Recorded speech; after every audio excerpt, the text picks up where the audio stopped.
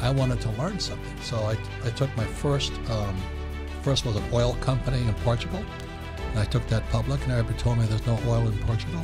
And I found out the hard way. They're right. There's no oil there. Well, that company crashed and burned like a airplane coming out of the sky, you know. And then the next thing, I started a silver company in Argentina, and we struck silver, and we did very well. Yeah. And then I started a gold company in China, and the Chinese took it. So those are priceless experiences. Aren't you bitter? Yeah, but that's what I did it for. You understand that? I did it for that.